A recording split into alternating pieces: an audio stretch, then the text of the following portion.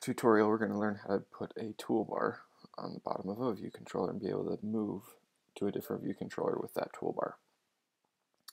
So the first thing we're going to do, I'm going to bring that sidebar back in. I'm actually going to grab a navigation controller.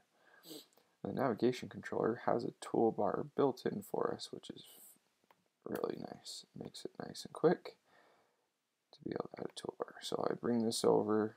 We've done this before. I make the navigation controller the new starting point. And then I need to set this other view controller as the root view controller of the navigation controller. Now that I've done that, within the navigation controller, I can come to bottom bar and say, because I want it to show opaque black toolbar. Just like that, I have added a toolbar to my app. So if I build and run it,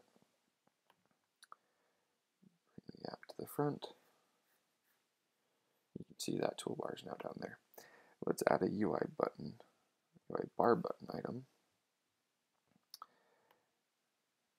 I want it to be in that right side, but you can see it went to the left side. So I'm just going to drag out some flexible space, and that's going to push it over to the right side. With that bar button item, I want it to be an add button. So now it's changed to a plus button. I want it to go to a different view controller, so I just drag out my new view controller, slide it over a little bit, grab the bar button item, and do a segue between the two. So now on the bar button item plus, it's going to create a segue and move to the next view controller, just like it did.